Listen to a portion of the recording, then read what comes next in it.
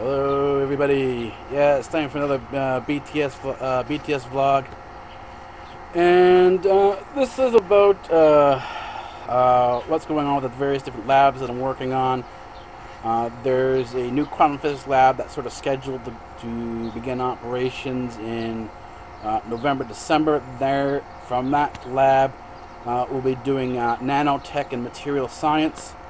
And here's where the bizarre part actually comes in, because we can connect nanotech and a lot of other different sciences, particularly with quantum physics, into a lot of different areas. I'll give you an example. The kitchen diner.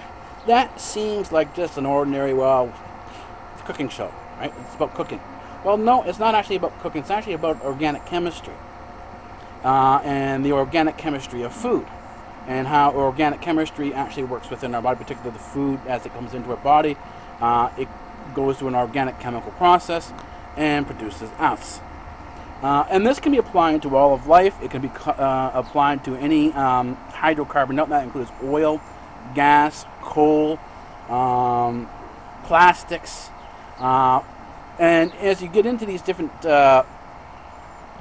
materials, you get into material science. And then, of course, some of these materials, particularly the plastics, have electrical properties that can lead you into nanotech and into quantum physics. So the areas, while they may seem disconnected, actually do connect together. There is a larger puzzle here as we put the different pieces together.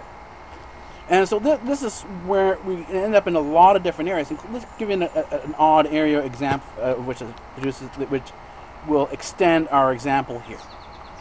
Recently, if you're following on Twitter, because I Twitter a lot of my YouTube activity is tweeted out and is out on Facebook, and people ask, well, what's going on? Why is he looking at Vocaloids? Why is he looking at this Japanese stuff?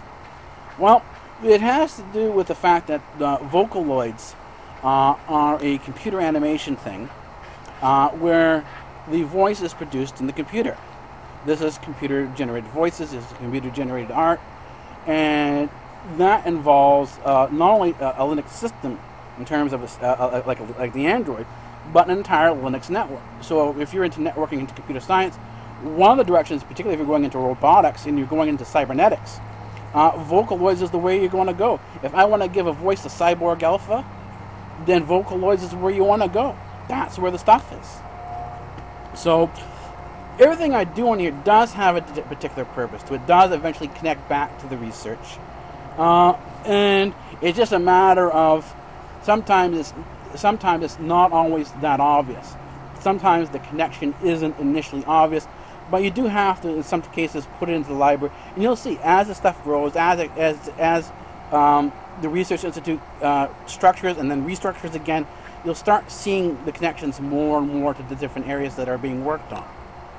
Anyways, that's it for today.